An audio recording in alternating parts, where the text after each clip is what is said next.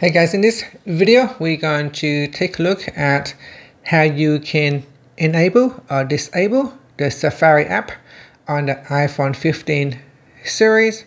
First, let's go back to the home screen by swiping up at the bottom of the screen. And from the home screen, tap on Settings.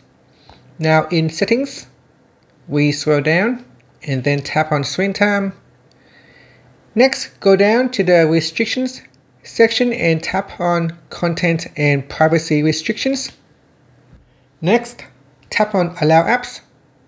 Then in here, tap on Safari. Tap on the toggle button to turn off the Safari app. This will effectively disable Safari, and in here you can see shortly Safari app will be removed from your home screen and in your app library. Now if I go back in and switch it back on, then now I can use the Safari app again. And that's it. Thank you for watching this video. Please like and subscribe to my channel for more videos. Now it hasn't shown the Safari app back in here yet, but if you go into app library, you should be able to locate it in your app library. You might need to bring it out into your navigation panel down here.